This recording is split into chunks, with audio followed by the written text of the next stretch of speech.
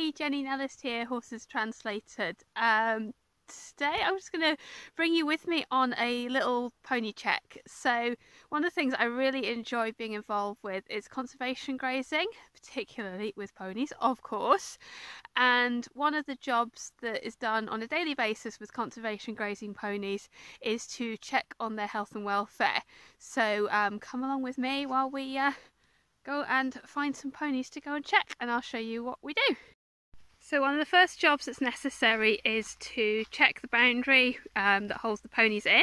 So that can vary depending on the environment. Here it's a semi-permanent electric fence. So one of the jobs is to check that it's all in order and that it's working correctly. So here we have where the battery and energizer is kept. And that is a lovely clicking noise. That's ticking away there, so we know that's working. Another very glamorous task is if I see a fresh poo, I just tend to have a little look. This one's been lead on, it's a bit squashed down. It's not very attractive, but it is important to know if their poo is normal. So if you spot something abnormal, like one that's very, very dry or very, very wet, then that's something that we would monitor, keep an eye on, because it could mean that there's a problem and it might indicate that the ponies need a closer inspection. This enclosure has quite a few pedestrian gates so people can get in. This is access land, so another job is to make sure that all the gates we pass are safe and secure. And here we are, spotted the first pony. So now I want to hang back and observe them from a little bit of a distance so that I'm checking that their behaviour is normal as it should be. So there are 7 ponies in this enclosure. I can see that Darcy is over there, she's kind of lurking in the bracken. And then we swing round over here, see some more ponies. Chloe's looked up and Felicity's looked up, checking us out. I think Flick has just been having a little scratch. So we know we've got 4 out of 7, so there are 3 more to go and find. Here is little Folly. He's that little white blaze down there in the bracken. There'll be a path there. He's not just swamped in vegetation. That's good. And a bit more over to the left. He's like, blink and you'll miss him. There's little Felix. There we go. He's popped his head up. So that's good. They're bright and alert. They're just ordinarily grazing. Folly's a bit disturbed by me, so he's going to find his mum. And then peeping up there is Gidget. So we have all 7 and they are all grazing away normally. So next thing is I'll go and check a little bit closer up.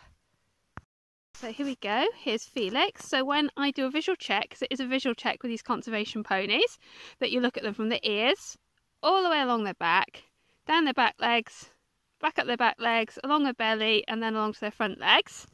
And then you're just looking to see how they move, and you also want to repeat the same thing from the other side of the pony. So he's a little bit sticky on his stifle still. That is something we're keeping an eye on post his castration. And this is his other side. He'd like to say hello. Hello, Felix. So as you know from some of my other posts, he's a friendly little dude. He likes to say hello to me. I don't give him any food, just say hello, so that he doesn't learn to pester all the good people who come down here for their sandwiches and the rest of their packed lunches. Innit, Felix? Yeah. So again, just visual check the other side, along his back, down his back legs, under his belly, back up under his neck. He looks fine, his coat's looking well. I think that's a healthy Felix, apart from being a bit sticky behind. So snuck up here on Darcy. I'm just going to sneak round kind of behind her so you can see what shape her croup is. One of the other things we do, apart from looking for any visual blemishes or lesions or lamenesses, is checking that their body condition is still good. So you can see that Darcy slopes off a bit on her bum and she's very slightly tucked in her waist. I'm pleased because this is actually an improvement. She'd lost a bit more weight than that, and we're concerned that she had basically a worm burden. So she was dewormed last week and she looks like she's already picking up a little bit of weight, so that is really good. Yay! There we go. We just caught up here with little Gidget now. She's getting a little bit friendlier. I'm making sure, like with Felix, don't feed her, just letting her have the pleasure of my company. It's very much me that they're kind of getting used to, and we're hoping they don't get like super friendly with everybody, because sometimes the ponies can become a problem on conservation grazing sites, especially when they get fed by people, because these guys really work the gift. They do try to get the old sandwiches, and we don't really want them to do that.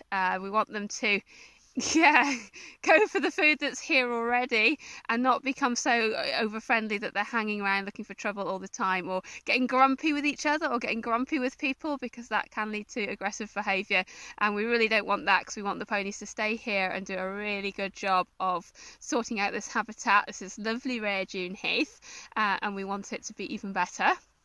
Yeah, we do, don't we? So yeah, we have a quick chat. We don't make it too amazing, so it's nothing to fight over or get cross with people about. And then I'll go on and I'll just check the other ponies. So here is Felicity. She's looking grand, nice and fluffy. So good girl. The strip that I'm walking up here is a bit that's been cut out, so some of the woody scrubby material's been cut out, which will allow some of the wildflowers and the grasses to come back in and get populated. So it's good to see the ponies on this bit, to know that they are going to be nibbling down some of the scrub and that they're going to be eating the grasses, which actually promotes the grasses to grow, which is really fantastic. The last bit that I do when I'm up here is I just try to take a little bit of time to admire the view.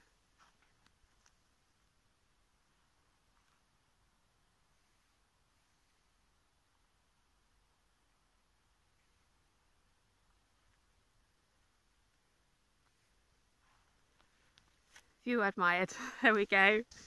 So last port of call here, and that is to check that there is enough water for these ponies. So come over here and have a look down there. So we've got 2 tanks. The water gets brought in on a Bowser by quad bike just whenever it runs out, so the troughs will get a little clean out then, they'll get topped up.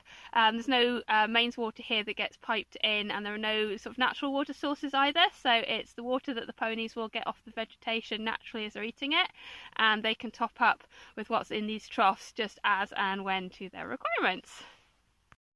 Thank you for joining me on my stock check. If you are interested in learning more about stock checking or helping out with conservation grazing, then there's some great organisations you can get in touch with, such as Pont Cymru, wildlife trusts, national trusts and so on. I'll leave some links in the comment section below.